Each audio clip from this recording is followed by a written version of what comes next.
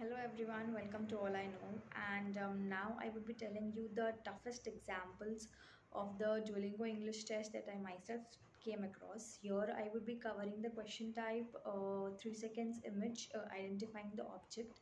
And if at all it happens to you in the exam that you don't know what that image actually is, what you can do is relate to a category what that image is about.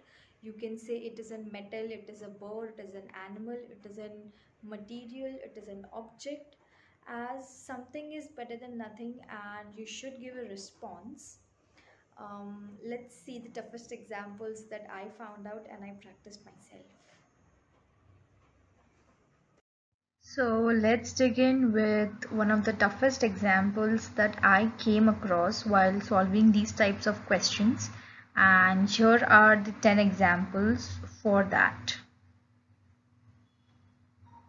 Gooseberries, koala,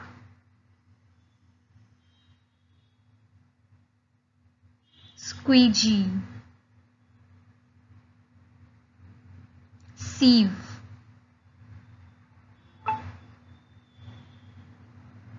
fur, walrus, oregano, vineyard, tulips, pretzel.